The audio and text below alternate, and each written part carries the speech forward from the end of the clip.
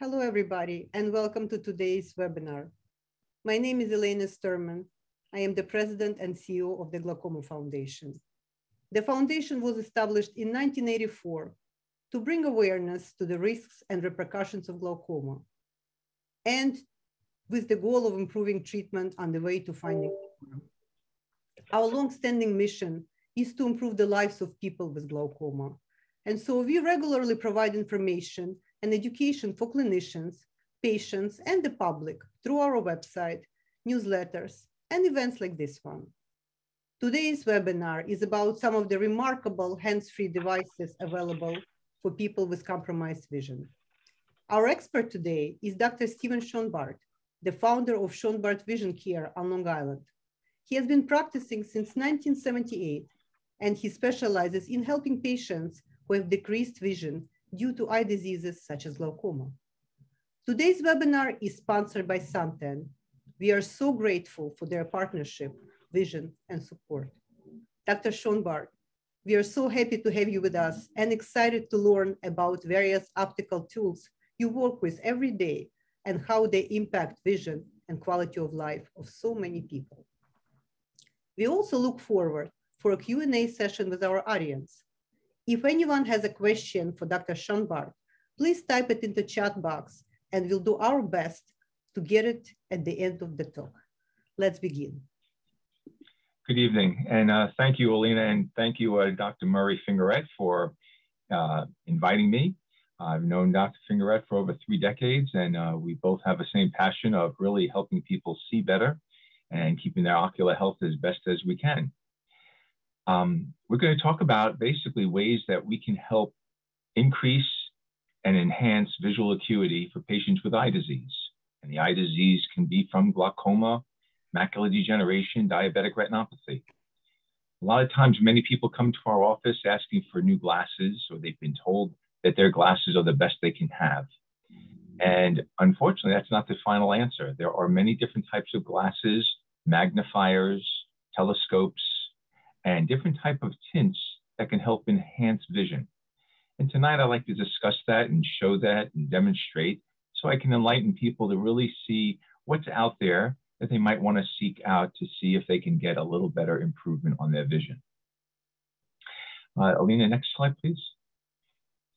And that's a cover picture of us, and we have offices located in Garden City and Long Island and Southampton. Okay, next one. Alina is controlling the slides for us this evening. So as I just said, basically, a lot of people feel that their glasses are just not strong enough, and their well-meaning doctor says that basically this is the best pair of glasses we can use. And unfortunately, there are different lenses and lots of lenses, which I'm going to demonstrate today and show you different various pictures and photographs. And we have some patients who have used different ones to help increase the reduced vision. Next slide, please. Oh, something happened. Okay, here we go. Here we go. And of course, seeing a low vision doctor does not mean it takes it away from your regular doctor. So the most important thing is that we're going to continue staying with your regular doctor treating your glaucoma. You'll continue with them with their regular field of views, and the visual fields and the OCTs and pressure tests and medications.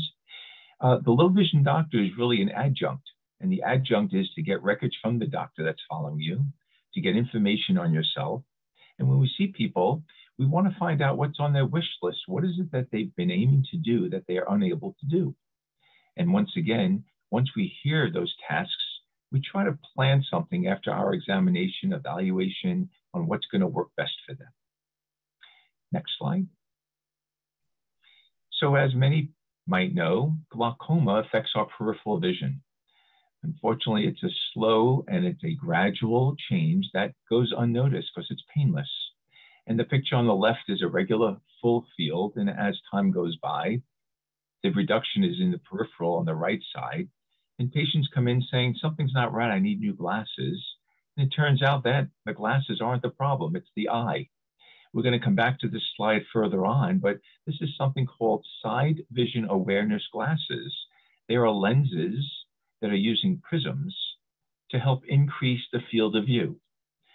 We can't make it perfect and we can't bring it back to what it was, but we can increase the field of view by about 15 to 20 degrees on each side. Next slide. Pictured here is what's called a full diameter telescope. And what happens is we are basically magnifying the better part of the retina and the optic nerve and minimizing the bad part. And if we can magnify the best part, we're going to have patients and we're going to teach them to look to the sides that have good vision. And we're going to hopefully increase the magnification so they'll be able to see better. So this one is going to be used when you're seated. You're going to be looking at television. You're going to go to a show. You're going to see people at far away at a theater show. The kids, the grandkids are performing. This is going to be more for when you're sedentary. Next slide. And as you can see, the magnification from standard print through the telescope. We can use this for distance as well as reading. And the advantage of a telescope is that if with glaucoma we have a narrow field of view, well, we can use that advantage using telescopes because it's also looking through a tubular area that will actually enhance the magnification of the print and allow us to read better. Lighting is very important and tint is very important, which a few slides will show as well. Again, please. Types of lenses, just like cameras, we can actually have what's called a wide-angle lens. And a wide-angle lens will do exactly that. It actually increases the field of view. Once again, patients suffering from glaucoma are not happy because peripheral vision is not doing well. And of course, having had a visual field, which is of course important to evaluate what you see out in space, will help us to determine what kind of lens we might want to use. So this patient actually can see much better straight ahead with a wider angle, left and right. Next slide, please. We talked about tints because a lot of people are concerned with the glare that comes through. So we customize these lenses, not only with the patient's prescription inside the telescope, but it's also the prescription peripherally. This particular frame has a full diameter lens, so you're not seeing much of the peripheral prescription, but the tint helped out a lot because the erroneous glare on the sides were very bad. So this way we can get to have magnification with the tint together. Next slide. As we see different types of people, different types of shapes, and different types of styles, both of these are called bioptics, and a bioptic is like a bifocal. The bottom part is the carrier lens, which has the patient's distance prescription. It also has the distance prescription incorporated inside the telescope. So it's a dual action or a bi-action. And the bifocal type of lens is, when we talk about optics, is two different lens focus. You actually can tip your head back to see people and events that you want to, and then slowly come down and you get to have magnification. And they all have different types of magnifications. The one on the left is close to a 3.x magnification. The one on the right is a 2.25x. So it depends on what we want to use them for. The advantage is to increase the magnification. The disadvantage with increasing it even too much is that you lose the peripheral field. You lose the field of view. So again, with glaucoma patients, we want to basically get the best field of view that's possible. We use the same lenses for same diseases that are affecting the central vision, like macular degeneration and diabetic retinopathy. Next slide. So this is a close-up view. The top one is a wide-angle lens. The bottom one is actually a wide-angle lens of a stronger power. So the stronger you go, people want the strongest magnifier, the strongest lens. Unfortunately, the stronger you go, the smaller the lens gets. It's just a property of optics. So we try again to get the median side that's going to work best for the patient. Next slide. And as we talked about, to have it for distance, which are the top two, the bottom one is actually a close focus telescope. And when it becomes a close focus, it's really a telemicroscope to use for close. And many people might remember seeing their dentist, and on television shows, the OR room has the doctors using these scopes. This is the same company that makes them for the doctors and the surgeons. And we're using the same technology for close focus. Once again, magnifying to have different distances to be in focus. a few slides now, we're going to show that. Next slide, please. This person's a nurse, and she couldn't read the charts any longer. And she came in, and yes, they look like Dr. Scopes, and that's what I ended up calling her, Doctor, her first name. And basically, she was able to walk the halls. She would drop it down when she's walking around, and she had to pick up a chart. She would pick it up and be able to read very well. So a telescopic reading lens gives us a working distance that's further away than reading glasses, because the stronger you go with reading glasses, the closer is the working distance, which is functional, but sometimes a little too close. Next slide, please. And here's a patient that's interesting. So we have here from 14 inches. It's a high power lens, as it says. And the distance is, it depends again where we want to focus things. This particular patient, one good eye is really the best. If you notice on the right eye, we occluded the bottom portion, so she was able to not have what's called a retinal rivalry of one eye seeing big and one eye not seeing. But we usually use the better seeing eye, if not both eyes, and we try to give the distance that's needed for different tasks. Some people have different glasses. Some people have different lens caps that go over this telescope to change it for different tasks. Some people want to sew and knit, where other people want to use needlepoint, and that would require a different lens power.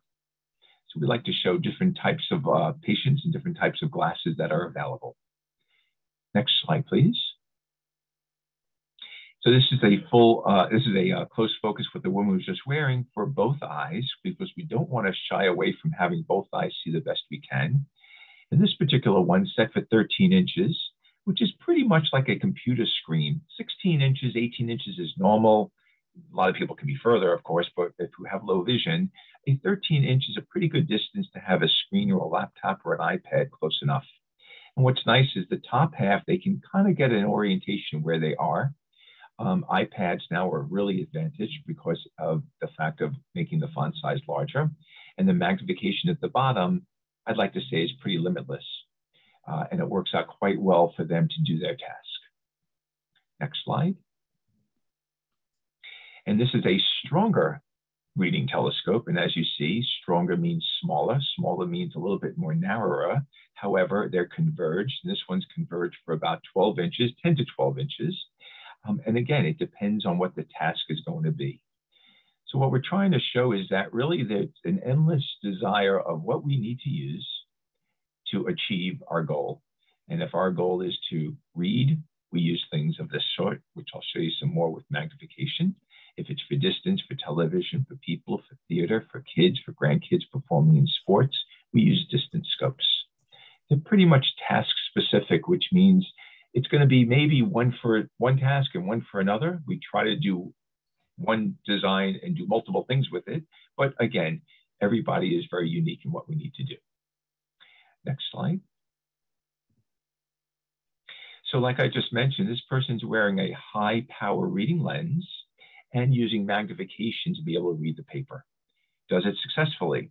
If we used a telescope, he had to use a lamp over his shoulder, and he couldn't use it where he wanted to go when he went to his children's house. So we ended up getting something that's more portable. And again, like an iPad, but it doesn't magnify what you want to read. An iPad will have something in it already. The iPhones and different type of phones can use as a magnifier, but the screen is way too small. So a device like this, which works out quite well with some form of reading glass, is what we want to try to do. Next slide. So glare is a very big issue with glaucoma, with macula, with diabetic retinopathy patients. And a lot of people come in with their dark gray glasses that they've had cataract surgery with. They use that as their primary pair of sunglasses. And unfortunately, they're too dark. For the average eye, they work out real well because it reduces the whole spectrum of light and glare. If you think about the rainbow, a regular sunglass is usually gray, could be brown for the glare of water and pools and parks and driving and golf. When we have what's called low vision, the transmission of light, especially with glaucoma, is not as good as it used to be. So between the eye and the brain, we have the optic nerve. And things become dim. And when they're dim, we try to brighten them up. The lower right picture here, which is more of a yellow calichrome color, is more of a brighter version of glare control. And we work in the yellow, orange, brown families to really see what's going to work best for people. Some of these lenses actually get darker outdoors, so they're transition low vision lenses. The lens on the bottom is actually a little thicker than the ones on the top. And we're going to talk about that in the next slide as far as what's called an e-scoop, to try to magnify images and objects to our advantage. Because the more magnified they are, the bigger things are going to be. Orange lenses are better for nighttime or the glare of lights, headlights, and just go to these supermarkets that have these very bright fluorescent lights. It's a problem for the average eye. And now if you have an increase in glare from other diseases, it's even worse. So again, we like to educate patients on different lenses. If we talk about sunglasses, other than those cataract sunglasses, they do come in all of these colors. They come in the yellows, the golds, the browns. There's two other colors. One's hazelnut of a brown and one's called boysenberry, which is a purpley. And a company invented those names. I did not. So basically, we try to get ones that are going to work well for the patient. Some can go over their glasses, but I really like to have one that is a separate pair that will cover, give you good glare control, and make you comfortable. And of course, a hat with a brim works out well. So once again, glare control is something to think about and to ask about, because the colors is what makes the difference. Next slide. So a doctor in Holland invented something called e-scoops. It's a patented lens, and it has 6 properties, just what it's listed. And this doctor, who was an optometrist, he actually said, how can I make things get bigger without using a telescope? Because telescopes are kind of ugly, which they are. They're very functional, which they are, and they work out really well, which they do. Yet a lens that has a thickness to it can add a little magnification. So we all want to get glasses that are very thin and cosmetically pleasing. Hence, e-scoops is just the opposite. We try to go thicker. And the reason is, if we can go thicker, so an average lens is about 2.2 millimeters thickness. These lenses are between 6 and 9 millimeters. So they're almost 4 times thicker. The thickness actually adds a little bit of magnification to it. So magnification will make images a little bit larger. He also thought about doing a special curve. If you curve the lens, light will be curved into the back of the eye, and it will hit a certain part of the back of the eye. And if it bends to the right degree, patients might say, I see better. Then we have thickness, curve, and prism. So he also said that vertical prism, if light goes straight ahead into the eye, that's okay, but that's kind of like the area that, well, with macular patients, we don't want to see, because that's the bad part. With glaucoma patients, we do have central vision, but sometimes that area is not perfect either. If we shift it a little higher or lower to the macula of the eye, patients might see better. And the tint of the lens is really the glare. So between glare, the prescription, thickness, the curvature, and the tint. Did I mention the tint? Yeah. We basically have everything to really put together to see if people get a big wow, because we need a wow. If we put on a lens and patient says it's okay, then we can just do a nice tinted lens. Many times we put on a lens that has this thickness to it, and all of a sudden they'll say, you know, things are better, and they are better. This particular patient has it in a clip-on fashion. That was the first generation, because we weren't able to make the lens and the clip-on and the prescription all in one. But now we can, again, with technology, by making it a more cosmetic lens works out quite well. Again, you may not want to wear this all the time. Watching television doesn't work, because yellow against color television is not great. But again, task specific. Walking around outside, in a theater, in anywhere, as far as shopping in the malls, they give patients a lot better contrast. And if they are still driving, which is what everyone wants to do as well, this helps along with as far as the glare and contrast. Okay. Next slide. So we talked about this earlier. What does one do when we have reduced vision? Visual field, sorry. Well, the vision's decreased also, but as far as visual awareness, we want to try to increase this. And prisms actually bend light to an area that can actually open up a spot that we're not seeing. And we do this for patients with glaucoma. We do this with patients who have had strokes. There's also another eye disease called retinitis pigmentosa, which is similar to glaucoma, unfortunately. And if we can increase their peripheral vision, they'll be able to walk better and function better. Next slide. So a doctor invented another designed lens. And if you see the glasses at the bottom, there is a line, and to the left is a prism. And it's only half of the lens because that's the area that we want to increase. I have prescribed a prism like this on both lenses in the both areas to help increase the peripheral vision. The acceptance rate is great because years ago we used to use a filter, which I should say even now we still use a filter called a Fresnel prism, but the contrast of vision is reduced dramatically. It can increase the peripheral vision, but when they look to the side, it's very blurry. This lens is as clear as the patient's prescription, and that's the pleasure. The next slide, this talks about this better.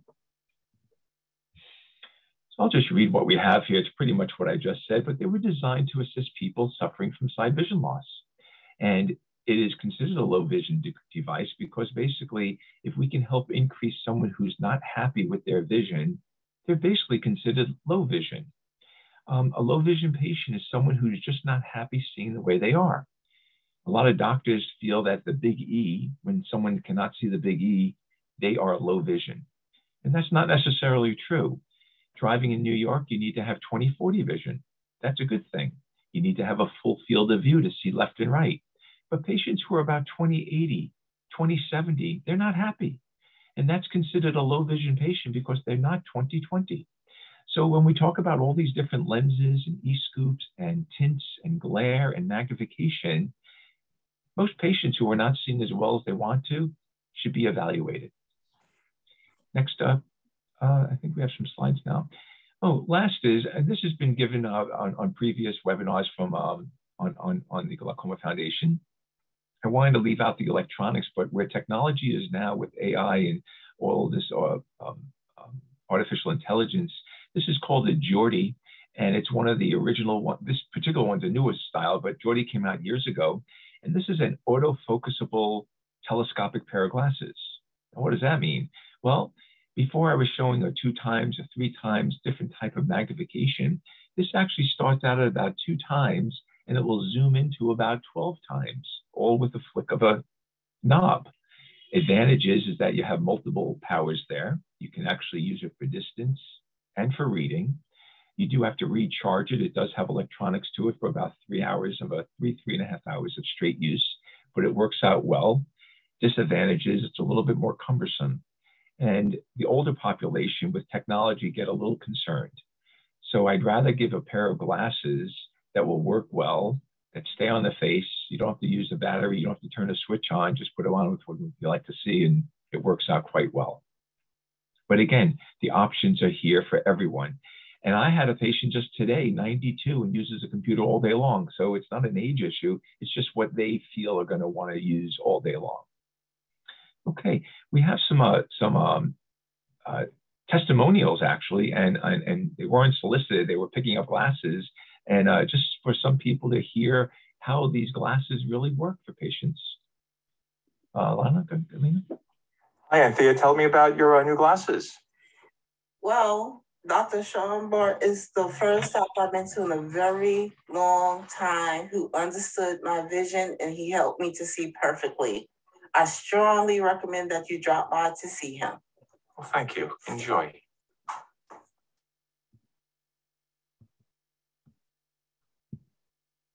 Hello, Tyree. You're picking up your new glasses. Tell us about them. Wow, it's a game changer. I'll be able to watch TV and actually read a newspaper now. And where are you going this week with your wife, you said? I'm going to Florida. And then you're going to the theater? I'm going to the theater. We're gonna see a show. Fantastic. I'll be able to see them on the stage. Well, you enjoy. Wow. Thank you. You're welcome. Thanks so much.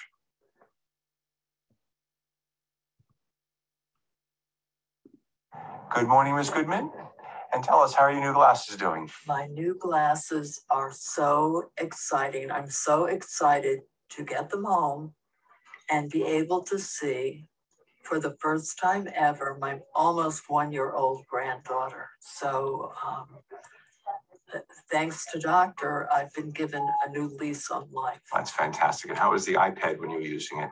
Oh, phenomenal, phenomenal. I mean, the things I used to be able to do, I really, really miss. And I now am able to do them again. Oh, so great. I have a whole new lease on life. That's fabulous. And I'm grateful. You're welcome. Enjoy. Thank you. What did you just say now? I said my heart is fluttering. I feel like a kid in a candy store, man. You just don't know how good I feel just to be able to see somewhat better than what I used to get. Doc, man, I really, man, thank you. You don't know how. My pleasure. Man, you don't. Ooh, man, it's like, like, you know, like something just been released off me, just something just, you know, like. We got you seeing again. Yeah, seeing, a lot better, man. That's I mean, great. clearly, at least, you know. Good. Just, man. Good. Great. So really, it's to share what low vision glasses can do. It's to share what people might be missing. And it's not about me, myself. It's really what I want everyone to do is to look up low vision doctor. Just look up a low vision doctor, because really that's what it's about. It's about being able to help people see the best they can. We can't change the eye disease, and the fabulous doctors, not only in this group of the Glaucoma Foundation that you hear every month, all the doctors around the country, we try our darndest to keep things the best they can.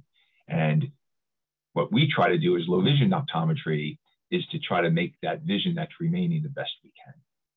So if there's any questions, or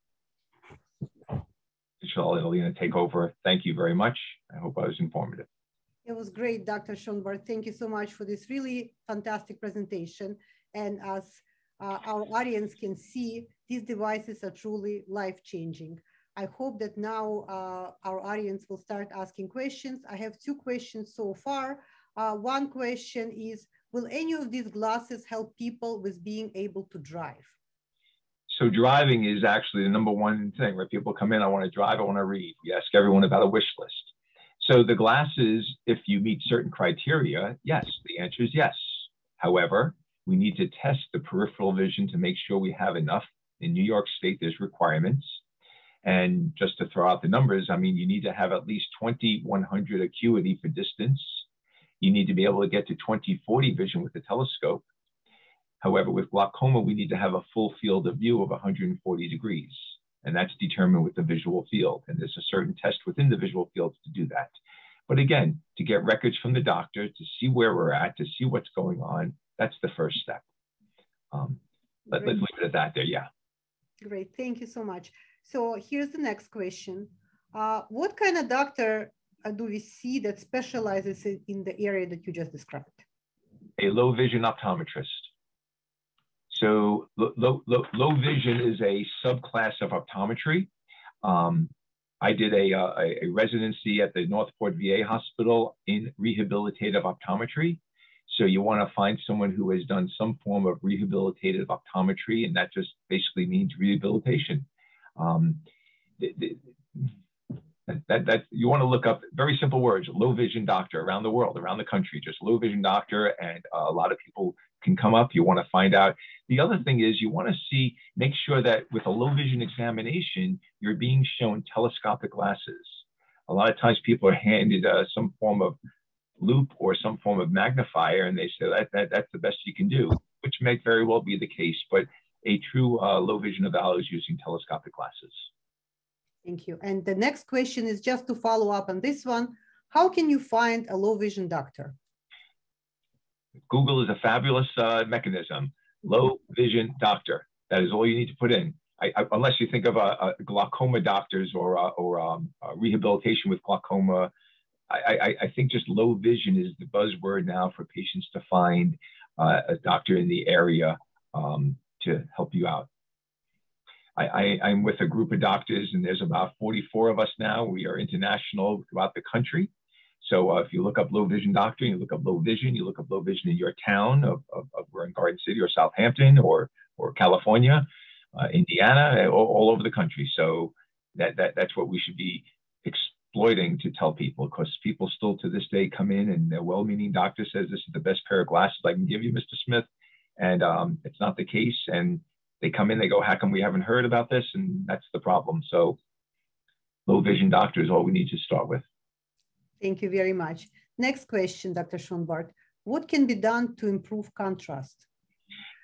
It's a great question. So especially with glaucoma, the transmission of light going through the optic nerve is a problem. And as I mentioned, tints are hopefully the answer.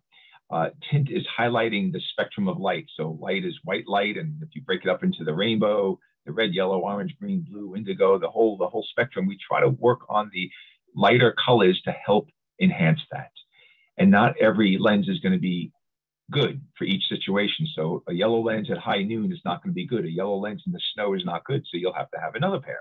Now, they don't all have to be prescription. Some could be, as in, they're $70. They say they're not expensive, but then they could be a good couple $100. So it depends on what we need to do. But it's a matter of coming up with the right color wavelength to work for that particular patient. Everyone is different. Not everyone is unique. Not everyone is the same. Everyone's unique. Thank you. Thank you. Next question. Do your glasses help people with macular degeneration? Absolutely. Absolutely. In fact, this is more glaucoma foundation, so we wanted to just earmark it for that. But I mentioned also it's really for the three. Unfortunately, the three diseases in the eye are all painless changes that people don't realize they have until sometimes it's too late. Glaucoma, macular degeneration, and diabetic retinopathy. Mm-hmm. And most people come into their doctors, again, they're well-meaning doctor, and they say, I need new glasses. And the news is that, sorry, it's not an eyeglass problem, it's an eyeball problem. And my own mother, who had macular degeneration, said, I just want new glasses. I need stronger glasses. And that's what happens. So the key is to be on top of it. And if any other takeaway message is that annual eye exams are very important. And not only for the patient who has an eye disease, the patient's family members. So if our parents have it, it's a chance that we have it. If our siblings have it, it's more important. If our children and whatnot, it's very, very important. Thank you very much. So one question is, how expensive are these devices? And is there a range covered by insurance? Yeah, great. So unfortunately, they're not usually covered. I'm trying to think of the hierarchy to go. So regular glasses could be regular glasses. They can have reading glasses, $500. Telescopes can go up to $3,500. Hearing aids are like $8,000. So it doesn't even compare to things like that. But the key is to see what our criteria is. The good thing is that they're available. If people are having really poor vision and they are declared legally blind, then the state agencies can help out. But we don't want to get to that point. So that's the catch-22. We want to get you beforehand. Mm-hmm. Some insurances might pay for some portion of glasses. They do not usually cover for the evaluation. They do not usually cover for the type of telescopes. And that's really on an individual basis. A low vision exam is actually totally different than a regular eye exam. We take a history. We use different charts. We don't usually use the wall chart. There's flip charts that we're using. Different lighting is different. It's about a 60-minute to maybe about a 75-minute eye exam. It's not like a 15-minute in, out, done, away we go. We trial all different types of lenses to really achieve goal. So having said that, between time and material of what you might get, it depends.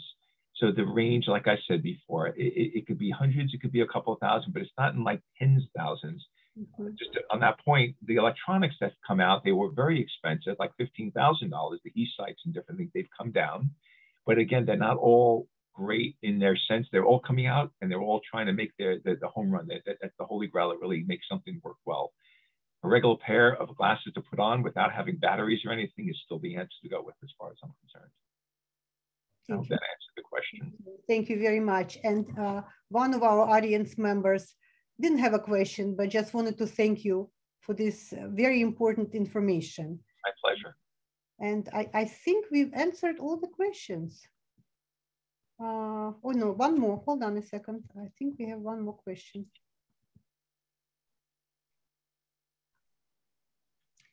If one has one good eye and one bad eye, say glaucoma, is it mostly relying the good eye to read, the bad eye is having very low acuity? would it be advisable to get this low vision glasses option to occasionally train the bad eye to read? So how good is the good eye is the question. If it's 20/20, no, we're just going to wait until hopefully nothing ever changes. And that's a great question because everyone wants their other eye taken care of, and we cannot do that. So if let's just say the right eye is your better seeing eye and it's not bad, 20/20, 20/30, 20/40, maybe that's good. If it starts reducing, I'm sorry, and the left eye is really bad, like the big E, which is about 2400 or 2100, you can't give a telescope just for one eye because the brain will not adapt to it. So the question is, you're very fortunate, you keep being monitored on that, but for reading, we usually can help the good eye see better if it's what I think it might be. If you're 20/20, but no, we're not going to make it see better.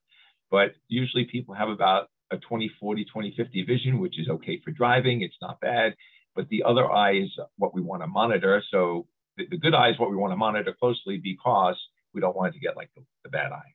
And one final point on that.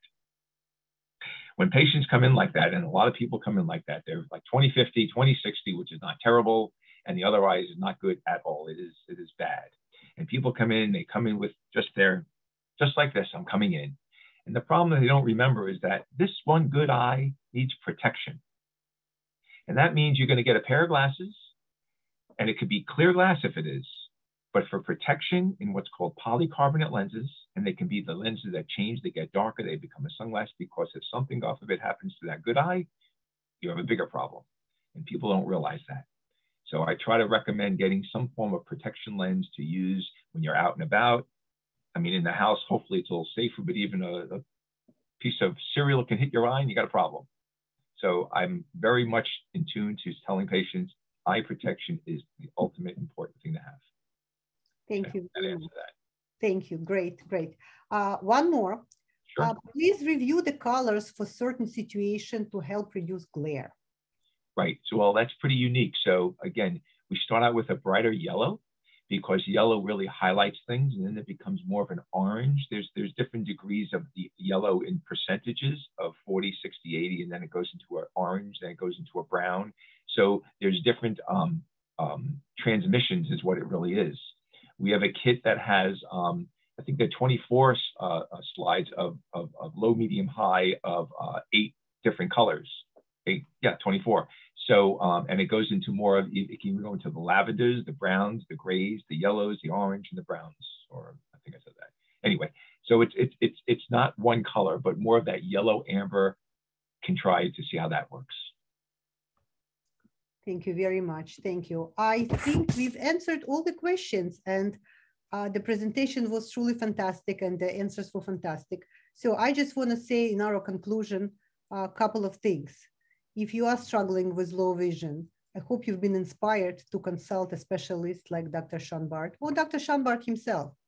If you would like more information on low vision exams and therapies, you can find other webinars on this subject on our events page on our website, and you can look at under the tab about glaucoma, and you'll find a section listing patient resources.